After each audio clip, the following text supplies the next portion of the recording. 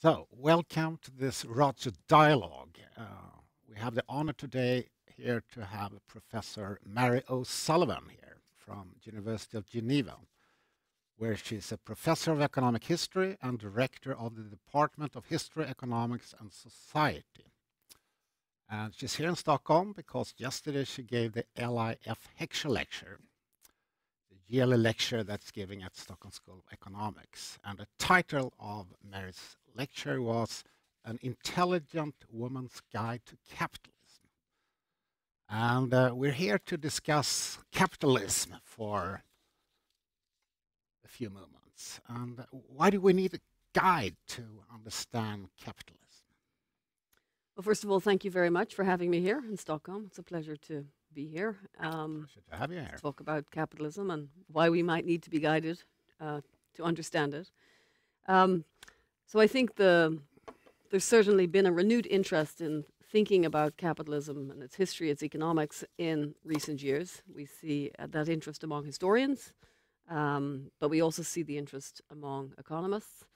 And on the one hand, you have people who really advocate the use of the concept of capitalism as an analytical one that can really help us to understand very important developments in the history of economic activity in the world.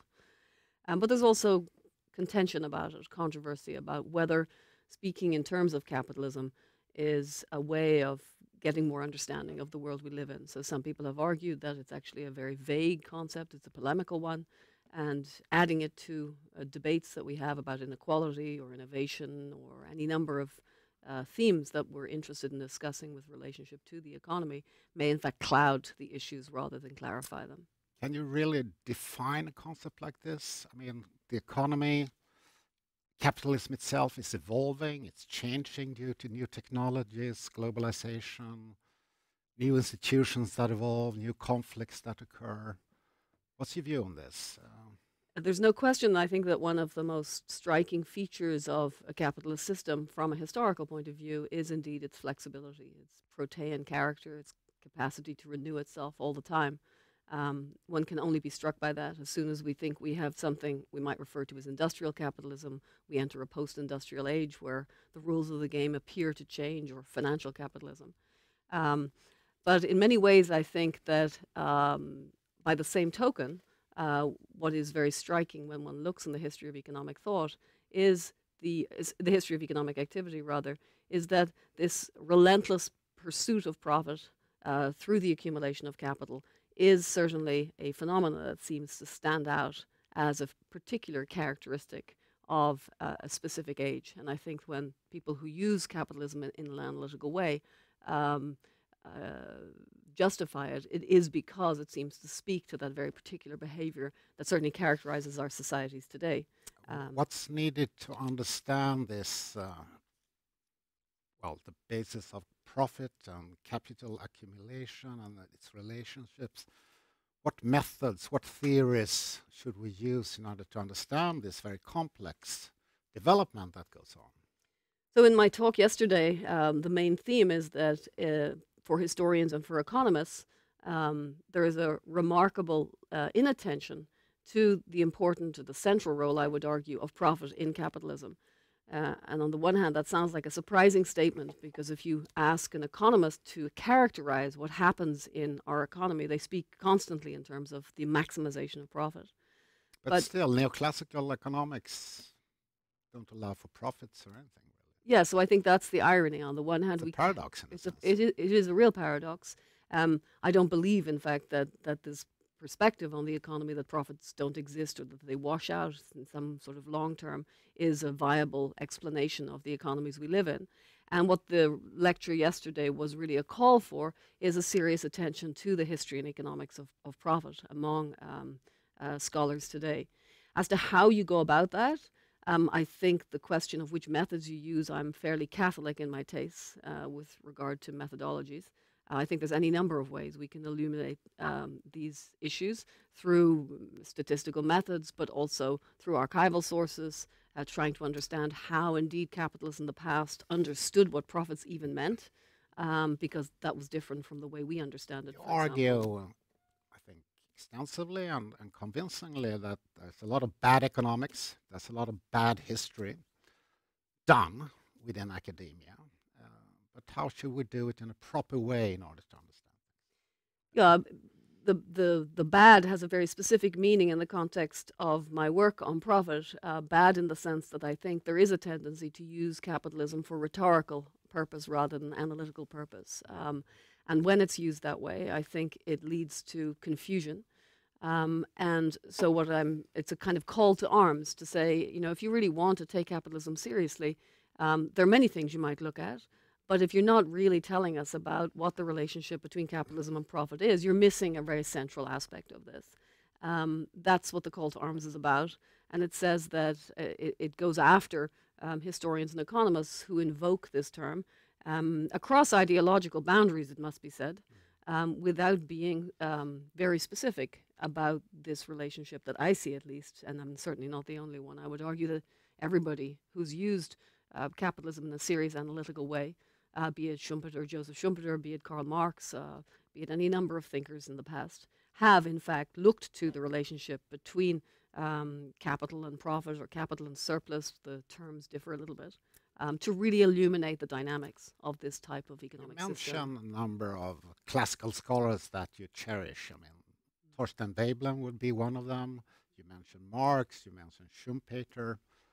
You also, in your paper today that you presented, devote a lot of interest to the work by Milton Friedman and Anna Schwartz about the monetary history of the U.S.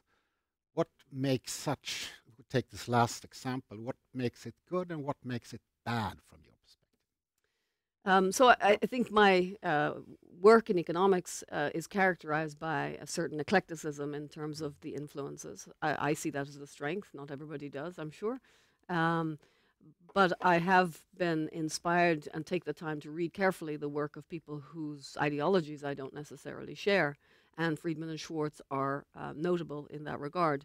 I think that their interpretation of the Great Depression has become a type of orthodoxy in history and economics to help us understand what happened during the Great Depression, and in a very unusual way was mobilized during the recent crisis to teach lessons about how policymakers in our time should deal with this great crisis that they confronted.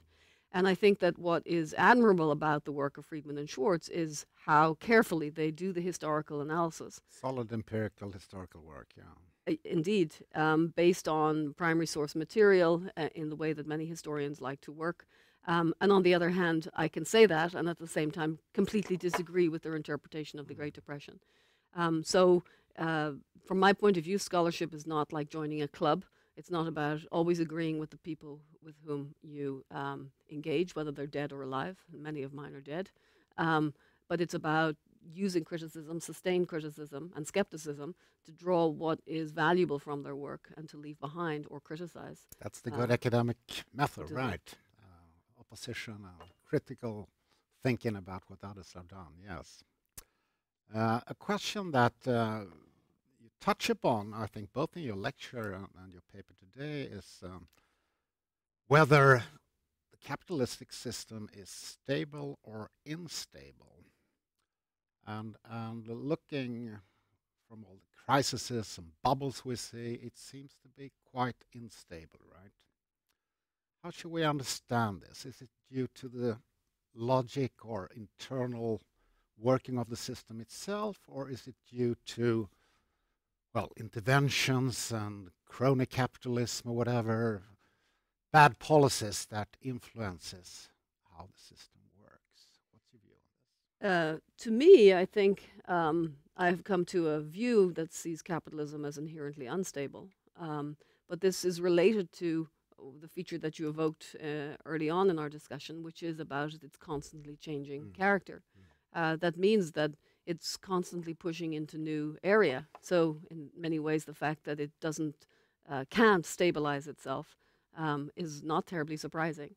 And we find that insight in many different types of thinkers. You mentioned Schumpeter, who was a very good example. But Joseph Schumpeter took that insight from Karl Marx. And I think that Marx really developed perhaps the most compelling explanation of this inherent tendency to crisis and cycles within capitalism. He was one of the most precocious thinkers, I think, in this regard, though not the first. And so I think that, yes, I agree with that, while at the same time saying that we don't fully understand what it is about capitalism which makes it so unstable. I think the answer is to be found, as some other thinkers in the past have thought as well, by looking at how the dynamics of profit-seeking operate. That's my hunch, and it's more than a hunch, if you like. But we will see whether I can make a compelling case out of that. To extend a bit your discussions that you had yesterday and today, institutions matter here, of course. I mean, capitalism depends on private property rights, freedom of contract, well, a basic set of institutions to provide wage labor. Wage labor, of course, well, incorporated companies with limited liability, banking system, financial systems that all rest on institutions. And given the fact that capitalism evolves all the time, that also implies, I guess, that institutions have to be developed and improved over time as well. Well, I think one question, I think this is a question that divides along ideological grounds in terms of the answers that people give, is whether the role of institutional, political institutions, perhaps specifically, though there are other types of institutions, is to adapt to capitalism or to constrain it. And so if I take the work of Thomas Piketty, for example, the argument that he's making is really that we see both. We see in his latest book, for example, called Capital and Ideology, he argues that societies develop institutions to justify certain patterns of inequality that characterize their societies and economies. And on the other hand, he is an advocate of institutional change in order to change those patterns of inequality. So you see both elements operating in his work. And I think that many thinkers who are interested in the role of institutions often come down in favor of either one potential role for institutions or the other. So controlling capitalism, as many people think the Swedish model of capitalism did in the post-World War II period, or facilitating it, as many, I think, neoliberal thinkers following people like Hayek have argued in recent decades, that institutions need to be there to facilitate capitalist activity. So I think if you interview different people from the social science or history, you get very different answers about which side of that discussion they come down on. It's a very interesting discussion that we could continue for a long time, I think. And it seems to me like all institutions are constraints. That would be North's definition of institutions. In fact, it's constraints on human behavior. And even I think if you have this, what you call more constraining perspective, you would like to develop the institutions to make markets work better and be more efficient, right? To promote growth and prosperity and these kind of things, while controlling some aspects of it that you may find less beneficial, perhaps. Perhaps, but I think that way of framing the issue is something of a trap, which is to say, when I think about how economic activity is organized, I don't first and foremost think about markets as if they're some sort of disembodied phenomena, and certainly not actors. Markets don't act. I think individuals and organizations are capable of action. They're influenced by the prices set through market exchanges. But I think that talking in a disembodied way about economic activity as if we could think of markets as having this kind of role is problematic. And once we think about organizations, be they firms or other organizations, it becomes very clear that institutions are not just constraining, but they're also facilitating. For sure, for sure. And organizations need institutions in order to be able to do certain. Many markets wouldn't exist without institutions, of course. If you take telecom market or digital markets of various kinds, you need, well, institutions or property rights or whatever, or instructions for them to work in any way, you know. So yes, I think the way in which we structure institutions, you gave the example of globalization earlier on, very much affects about who very much affects who benefits from For the sure. type of behavior that is facilitated. And this is the critique that some people have of the particular globalization that we have. It facilitates certain actors in their capacity to cross borders and very much limits other actors in their capacity to do similarly. We see this with refugee crises, with migration as a problem in general. Which implies that institutions matter in that sense, yes. Yeah, certainly. They may be good or bad, just as good or bad economics. Coming back and to trying to finish this off a little bit, you believe that economics and history need each other, and we should try to combine them in productive ways, so to speak, in order to understand what goes on in a better sense. Combining historical work, statistical work, but also more theoretical work. And in your paper today, you mentioned a term that apparently Friedman has used and Schwartz has used in their book, analytical narratives. Could you explain a bit what you mean by this when you use this term? I think one of the interesting things about the Friedman and Schwartz book is that despite the fact that both Anna Schwartz and Milton Friedman were accomplished statisticians, they were well able to use numbers and econometrics, the book is characterized by relatively simple statistical techniques and an extremely historical argument, an argument that's rooted in an analysis of temporality. So ultimately what they construct about the Great Depression is an analytical narrative of what happened. Where sequence matters, where temporality matters. Where causality can be seen, I guess. Yes, where a certain causality can at least be argued to be seen. Which From a simplified way, of course, as always. And so, though I don't agree necessarily with their interpretation of the Great Depression, I can admire their effort to integrate economics and history in this account, which is a very unusual thing to do for economists in the time that they wrote, and was becoming less usual at just the time when they published that book in 1963. So I suppose from a methodological point of view, I think their use of the term analytical narrative is a very interesting one. And I think many economists at the time would have been very uncomfortable with using the term narrative to describe what they would much prefer to describe as theory. Especially someone like Friedman, who's supposed to be extremely theoretical. Indeed, indeed. And, other people who've spoken of narratives in economics, like Deirdre McCluskey, is often seen as being a heretic for that very reason. But I do really think that that's what the most that economists can aspire to do, which is to propose certain types of analytical narrative to explain our present and our past. And better to do that in a deliberate way, and when you're looking at historical analysis, to really do the work of constructing the story based on primary source material if you can, and engaging with that through a particular analytical lens, while all the time aware that there could be another way of describing this story of causality that you're weaving.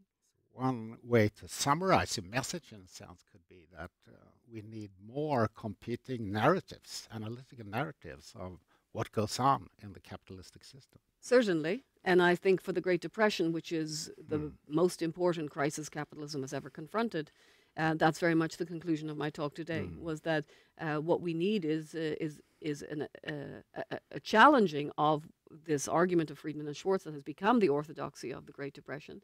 The failure, I have argued there, is that other people didn't follow Friedman and Schwartz's lead, or indeed the lead of the people who inspired them, most notably Wesley Clare Mitchell, to produce these kinds of analytical narratives and to put them into competition with each other. So that's, from the point of view of the Great Depression of the 30s, that's really where I see the challenge lying. That sounds like a very good ending, I think, view, summarizing your main message here. Thank you so much. And thank you very much. Thank you for listening. Thank you very much.